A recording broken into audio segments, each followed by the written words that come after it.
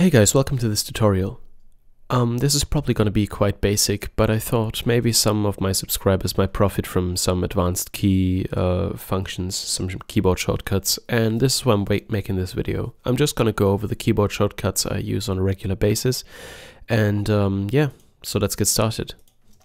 Okay, the first keyboard shortcut I'll show you is probably copy and paste, and you all probably know that, but if I have a group here and I click it with the arrow tool, and I hit Command C or Control C on a Windows machine, I can copy and paste the group just like I can with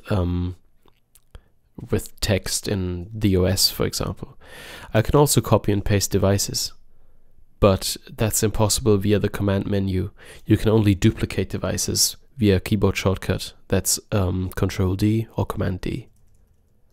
So yeah, but we don't need 5 of those, so that's why I'm going to undo with Control Y or Control Z on a German keyboard. But yeah, that's the basics. Let's get to the reason specific ones. Okay, first of all, I'm going to touch on the Q, W, E, R, T, and Y options. As you can see, as I hit these buttons, Q, W, E, R, T, Y, and the hand tool is U. Yeah, it's just the upper, the highest row of the keyboard. It allows you to quickly cycle through your tools up here. So when I work with Reason, I always have my left hand on these buttons or on the left side of the keyboard. And when I work with Reason, like usually when I have a project open and I know I'm going to be creating another instrument, I'll just right click, create instruments, then I'll hit W, draw in a little group, double click that.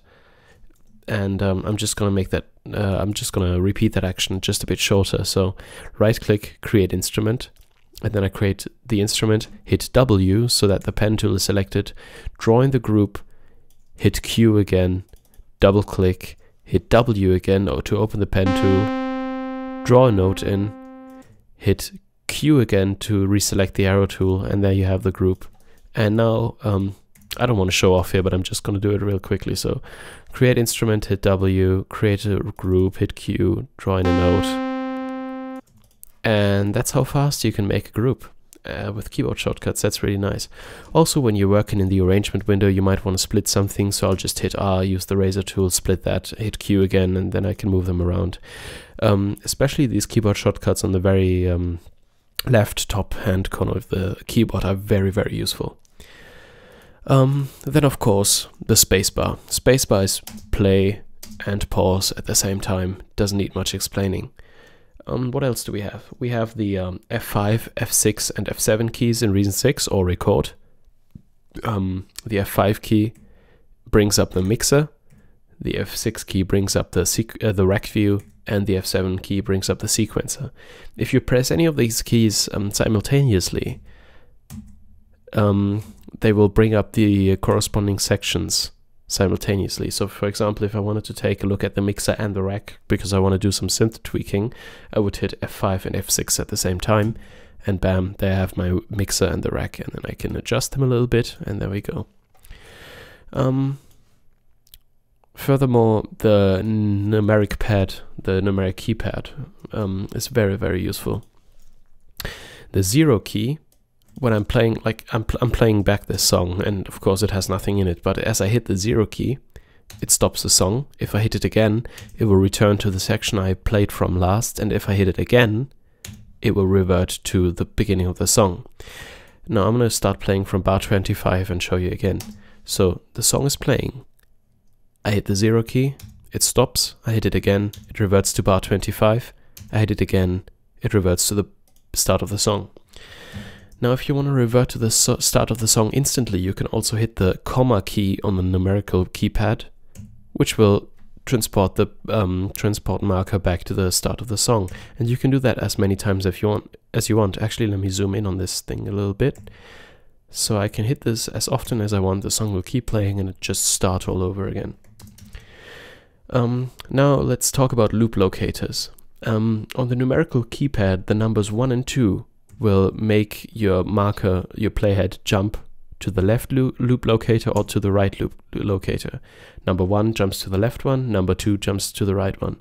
This is really useful because, for example, let's say you wanted to work on this loop and this loop is 8 bars long. I hope these are 8 bars, and the song is playing, and then suddenly you realize, oh damn, my loop isn't on, and then you activate the loop using the / key on the numerical keypad, by the way.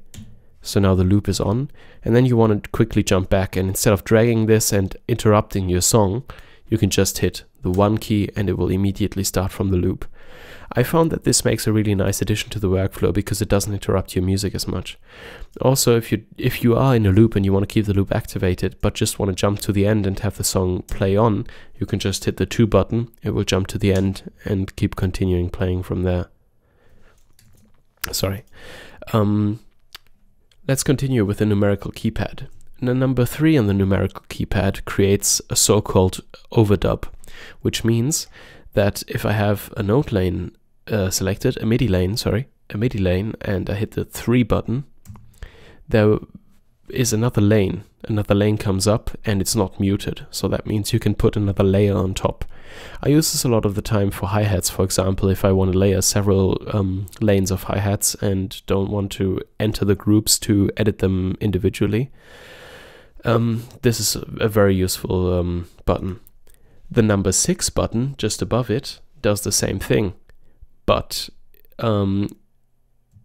it creates what's called an alternate take. So for example, if I have a group here and I hit the 3 button, nothing happens to the group. But if I hit the 6 button, everything on that lane is muted and I can now record another take.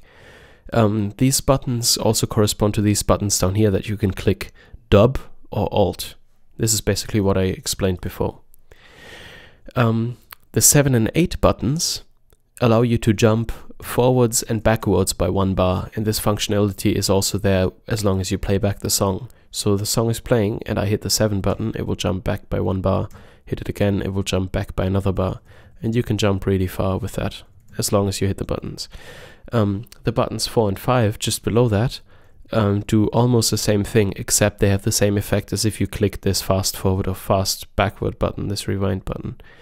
They are a bit different in how they behave, but I can't really explain how. It's really weird and you're just gonna have to experiment with that. Other than that, the star button, or the asterisk, I believe it's called in English. Again, English is my first language.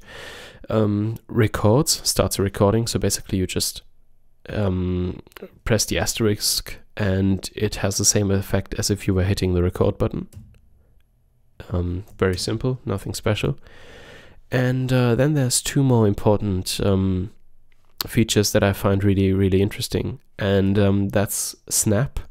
So if you just hit the S key, the snap up here on the upper left-hand corner of the screen will start activating and deactivating, and this is really useful if you're working with audio samples. And then also there's the click button, which is C, which allows you to turn your click on and off. So those are all the buttons or the key combinations I can think of right now. There's a couple of other ones, for example, Command I, which will create a new instrument, Command Alt I, which will import an audio file, Command T, which will create an audio track. But yeah, those are all the important ones I can think about right now. And I will get into modifier keys now. So let's assume you have a group of MIDI data. I'm just going to draw in some MIDI data right here.